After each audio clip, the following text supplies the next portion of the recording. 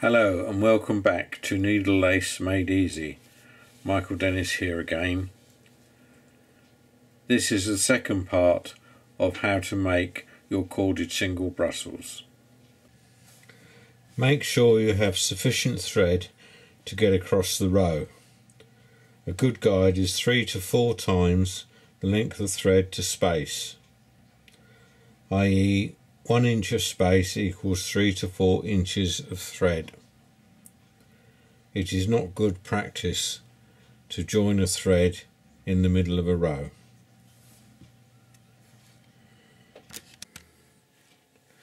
I have come to the end of the 4th row and my thread has run out.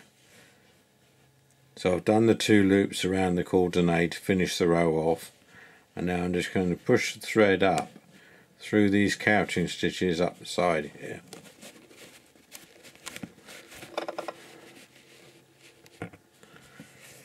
And then I can cut that off.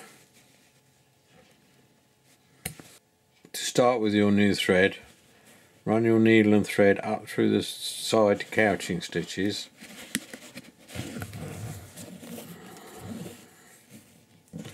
And pull the thread through until you can just see that it's under that last stitch.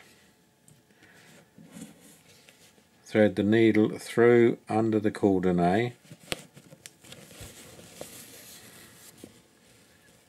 Don't pull this tight, otherwise you'll pull it straight out again.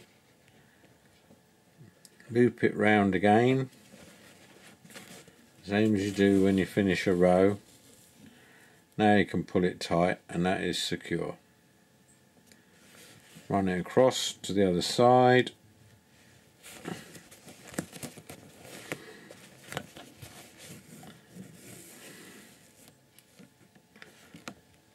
Loop it under again.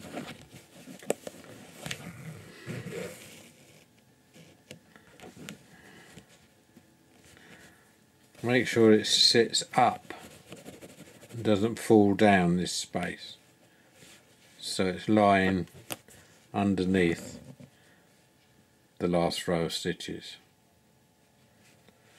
So work down the space now, but as you get to this point here, you'll start decreasing the number of stitches per row.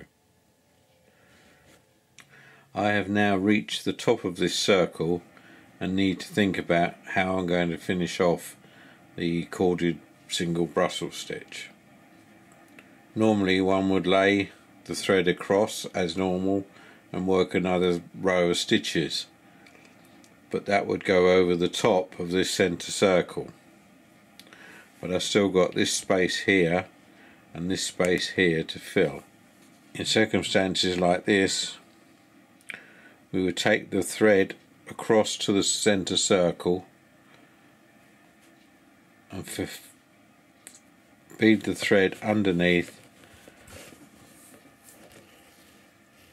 the cordonnet around the circle rather than going all the way across. We would then whip these few stitches across the top of the circle into the circle. So we use a whipping stitch to do that. Take your thread across and then whip in the loops of these stitches into the cordonnet on the top of the circle.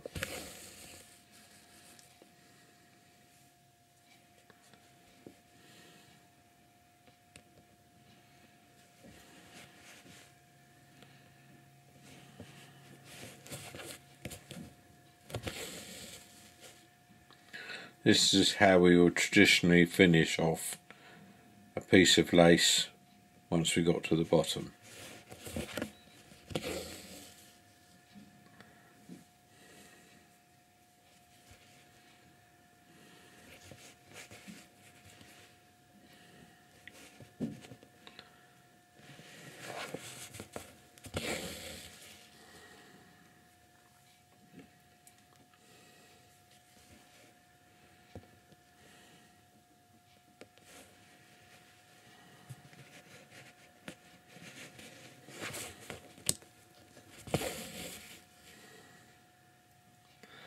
And then from here now we'll do a double loop to hold the thread in position and lay it across the rest of this space.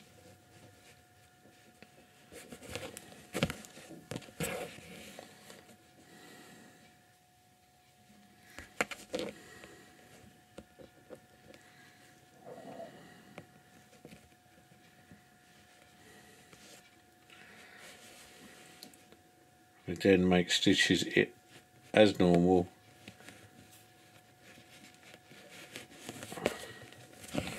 normal buttonhole stitches.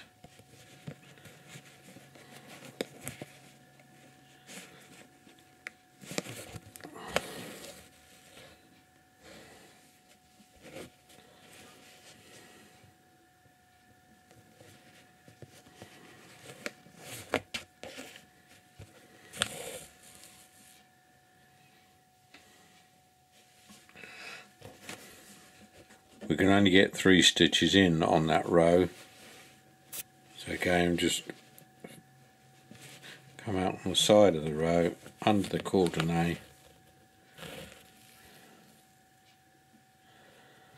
there's 1 stitch there I didn't whip in the last time round, so I'll pick that stitch up and whip that into the cordonnet.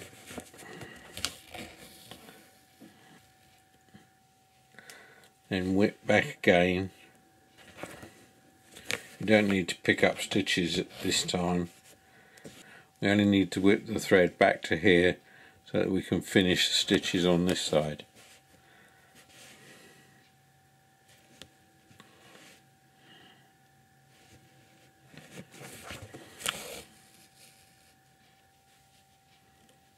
And then out through the side again.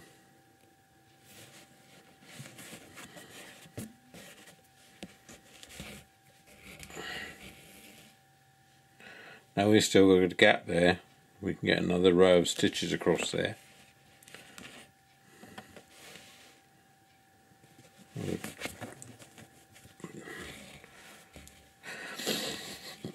Double round there, lay the cord back.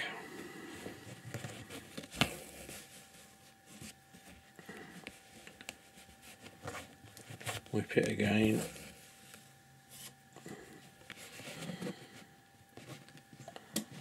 That's it. We'll probably only get 2 stitches in here, maybe only 1. I'll get another 1.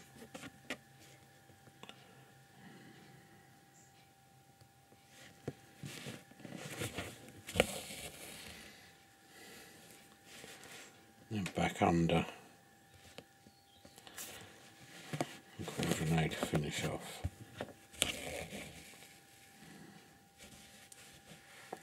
Now I've got sufficient thread left on my needle to work the spokes of this centre. It's called a spider's web stitch. I've got enough thread to be able to do that while it's still free. Once it starts getting cluttered up like it is around here, it gets difficult to do this stitch. If you haven't got enough thread, then sew off the thread that you've got up the side here, cut off the surplus, then start a new thread anywhere, either up here is probably the easiest place, and then start to build on the spider's web once you've got your new thread. Again, if you want to make this a different colour, then you would have to sew off the thread that you've been using up there and bring in a new thread down the side here.